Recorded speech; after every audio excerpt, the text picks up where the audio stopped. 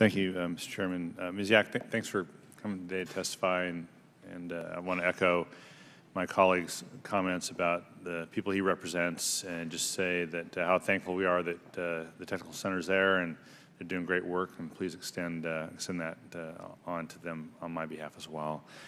So either for you or Mr. Gibson, if you could help me out a little bit in explaining how the FAA's current lines of business coordinate together in our quest to integrate drones safely into the airspace. How does that currently work?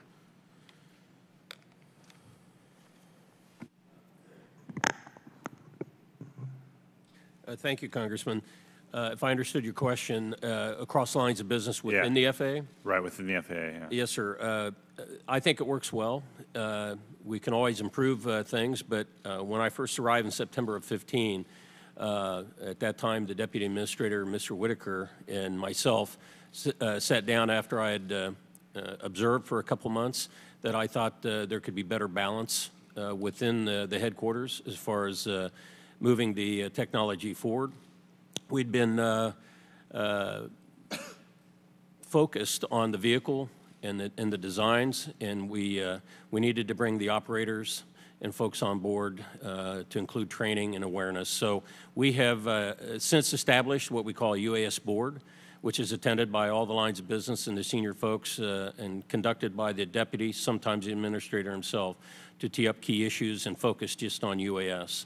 So I think we made a lot of progress over the last 12 months. So what would be the next step then?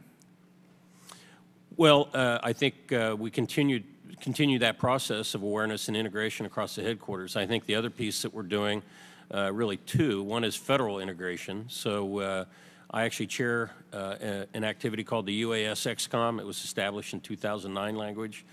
And it's quite robust now. We've added a number of memberships to include the National Security Council, Office of Science and Technology Policy, but also the industry. And we have pushed out, as you may or may not know, the DAC, the Drone Advisory Committee, to engage with that portion. So that gives us a pretty good balance, both within the building, if you will, the headquarters, across our federal partnerships, and then engaged heavily with industry.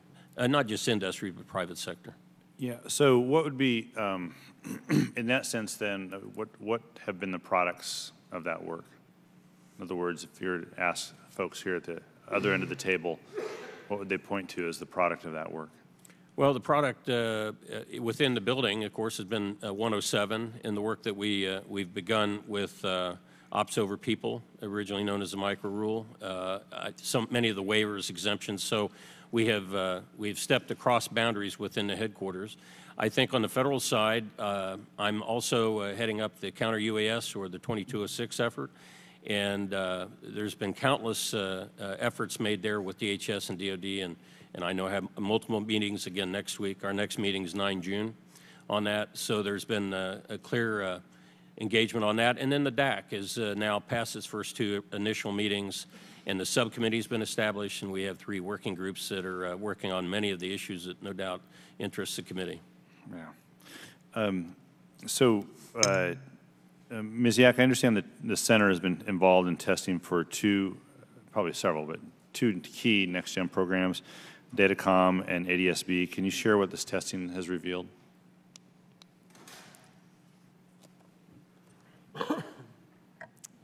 Thank you for the question.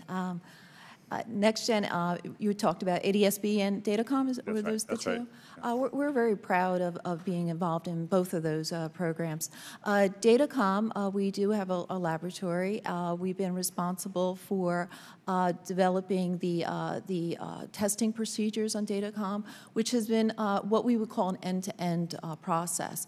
Datacom interfaces with many, many different systems, including the aircraft itself, as well as ERAM, for example. So the laboratory integrates at the Technical Center with these systems, and we were able to, using antennas on our roof, be able to simulate the end-to-end testing with Datacom. So that's exciting. The rollout has been going out wonderful. ADS-B, we started many, many years ago, about 2014 or so.